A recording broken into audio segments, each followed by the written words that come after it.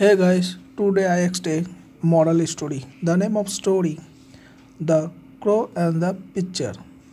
Once a crow became very thirsty. He searched for water everywhere, but he could not find it anywhere. Suddenly he saw a pitcher, but the water level of the pitcher was too low. Then he saw some pebbles nearby. The clever crow picked the pebbles one by one with his back and dropped them into the pitcher. The water level of the pitcher gradually rose up. The crow drank the water and quenched his thirst. Then he flew away from there. Moral: where there is a will, there is a way. Thank you so much.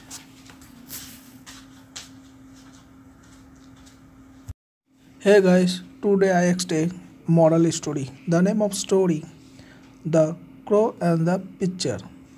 Once a crow became very thirsty. He searched for water everywhere, but he could not find it anywhere. Suddenly he saw a pitcher, but the water level of the pitcher was too low. Then he saw some pebbles nearby.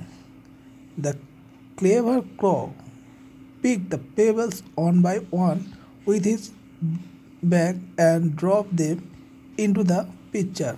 The water level of the pitcher gradually rose up. The crow drank the water and quenched his thirst. Then he flew away from there. Moral: where there is a will, there is a way. Thank you so much.